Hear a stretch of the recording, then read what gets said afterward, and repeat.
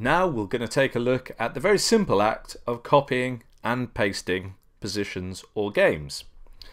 So if you want to copy a game from, say, you've had an email, someone's emailed you a PGN of a game, or maybe you've seen something on the internet, a PGN formatted game, that you want to copy into HIARCS, play through it, analyze and all that sort of stuff.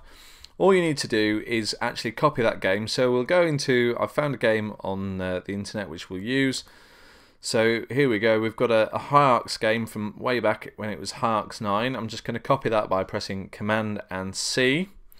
Obviously you can do it in a variety of different ways. Go back into HIARCS Chess Explorer and now just go to Edit, Paste and Game. So there we go, that's literally copied all that over. You've got the names, the date, all the information and the moves. You can play through that game as you like. We can also copy and paste positions, so there's one particular position we're interested in. You can just take that, so let's use that as a possible position. Go to Edit, Copy Position.